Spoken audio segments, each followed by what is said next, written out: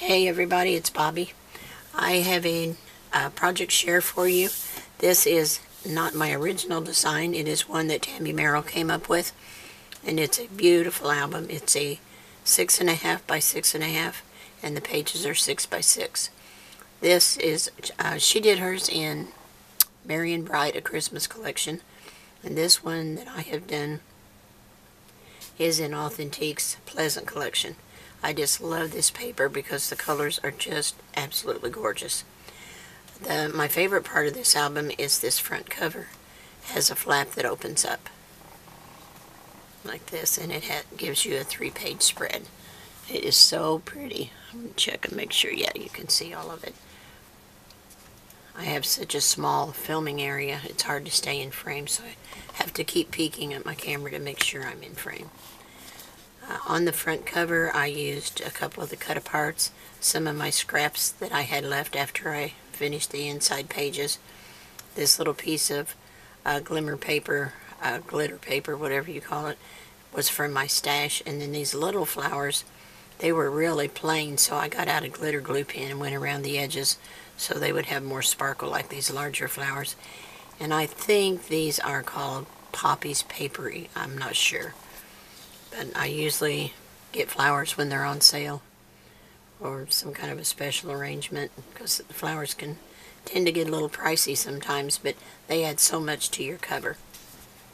Okay, on the spine I used the wood plank paper, and then this is a digital stamp from Power Poppy, and I just colored the corn in with my Copic markers. I love to color, and I used a little enamel dot to make it look like it was nailed on there.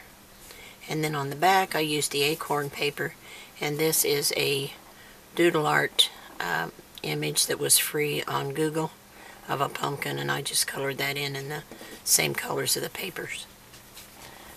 So I secured it with a ribbon,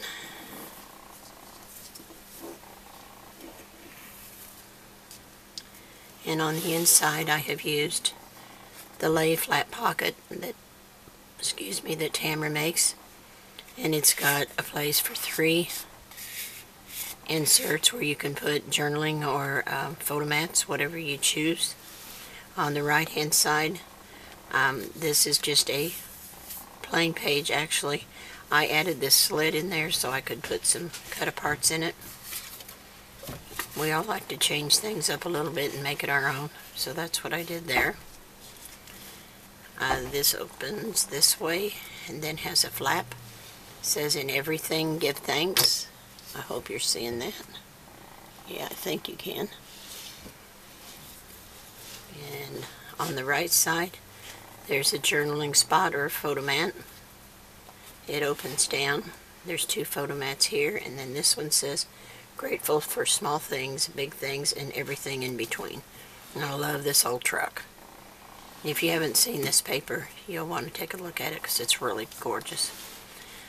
On the back side of that page we have a magnet with one of the cut-aparts, and then you have a gatefold that opens out, and I've used a couple of the punch-outs. In this collection they gave you punch-outs instead of stickers, and they're double-sided, so you can choose either this side or the other, whichever one you like the best. These are from the punch-out. They're banners, and they're loose at the bottom, so you can put something up under them. Like if you want to put a picture on there, it would slide up under there. So that it goes back this way. And on the right hand side, this one lifts up. I have to keep looking to make sure I'm in frame so you guys don't miss it.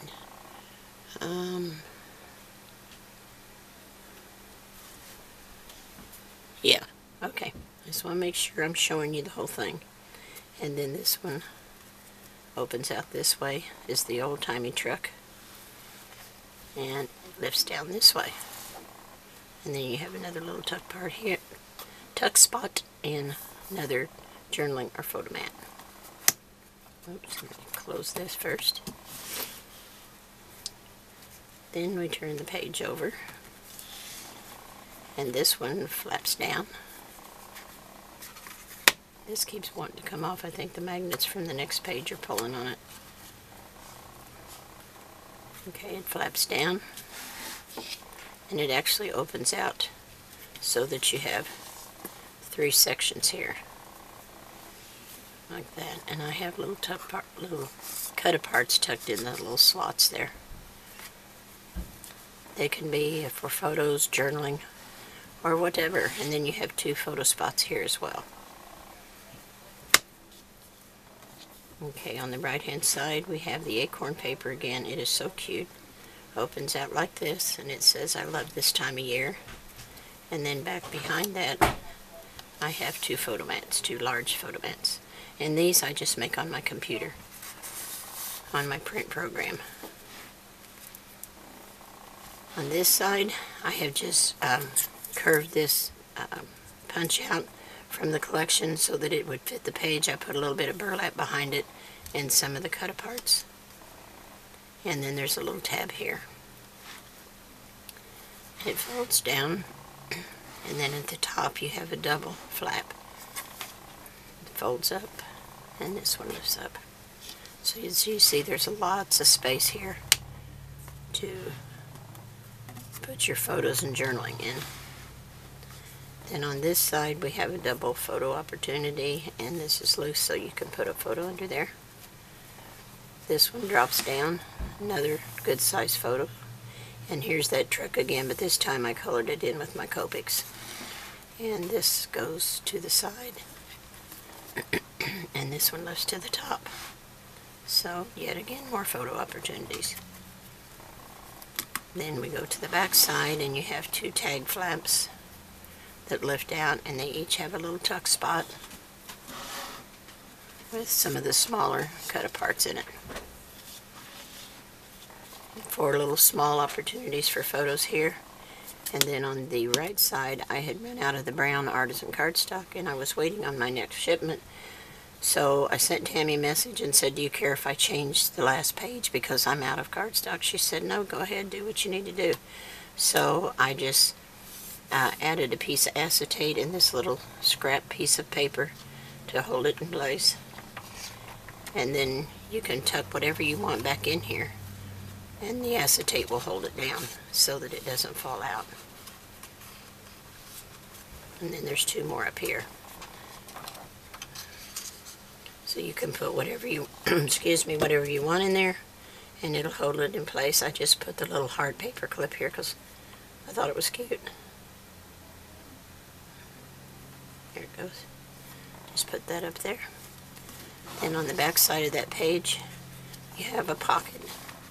Opens out like this. You can put all kinds of photos, memorabilia, little journaling squares, whatever you want to use. And then we have the lay flat pocket here again with 3 more opportunities for inserts. So that is my album. I hope you enjoy it. It was really easy to create, and you can just totally change up an album just by the choice of papers that you use. So if you're not already a part of Tamara's Facebook group and you want to use some of these tutorials, then just submit a request to join Scrapbookers of Country Craft Creations on Facebook. And once you're approved, then you can look at all the videos and the files, and you can make projects forever and ever with the hundreds and hundreds that are there from her and her design team. So thanks for watching. I hope you'll leave me a comment, and I'll talk to you soon. Bye.